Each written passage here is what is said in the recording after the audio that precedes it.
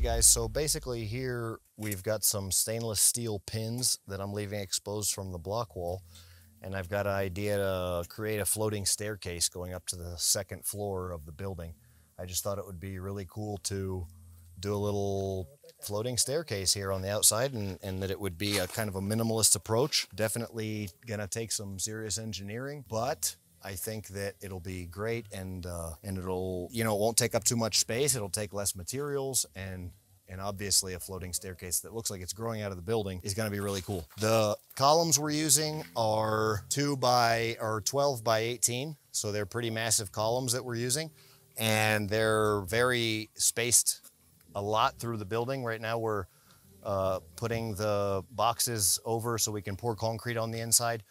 One additional thing that I did that I like to do is tie in all of the support for the entire building with welds. So we went through and welded all of the lateral support as well as all of the vertical support. So everything's welded, as well as the standard ties. So a lot of stuff is tied, of course, but there's a lot of stuff that's welded. And the welding actually will help with strength, gain more strength out of less material as well, if you do it in the right way. So here we've got the boxes built with the ready to pour the concrete columns here. It's an example.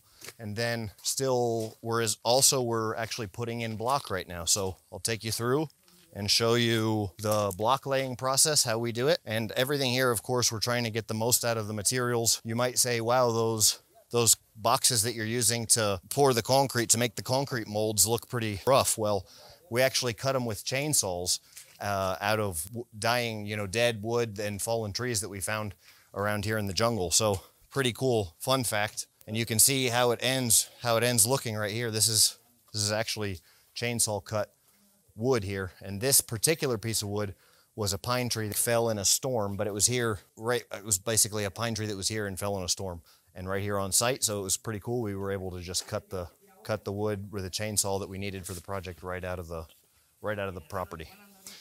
You can see these metal stainless steel pins. They're stainless steel headless bolts.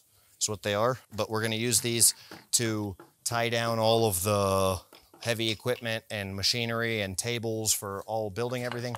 So I can kind of keep an open facility here and not have to worry as much about security. It'll give me a little bit of time if somebody wants to try and come rob something, to where they actually have to cut it and all that.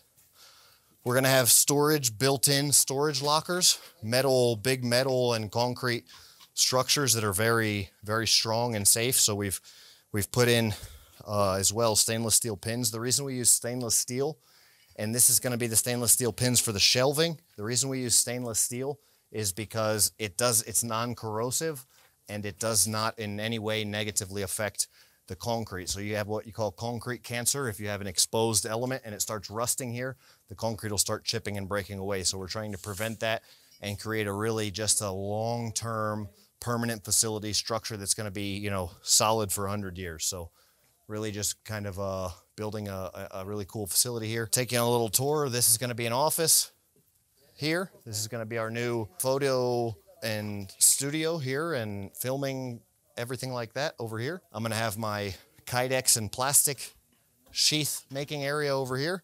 And then the forge is gonna be over there in the far corner.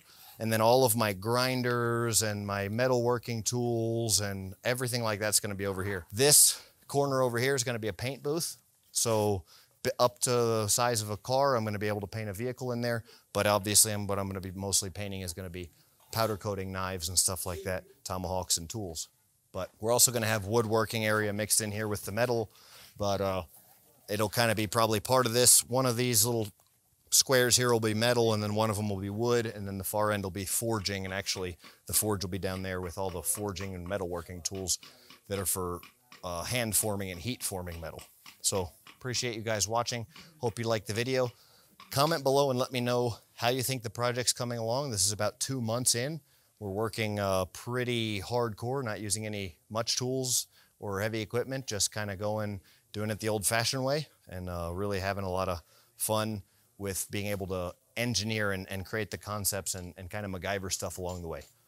So questions and comments, get involved, let me know what you think, and let me know if you have any advice. If I'm doing something wrong, it's fine. Please let me know. I want to take constructive criticism as well. Thanks for watching. Bone out.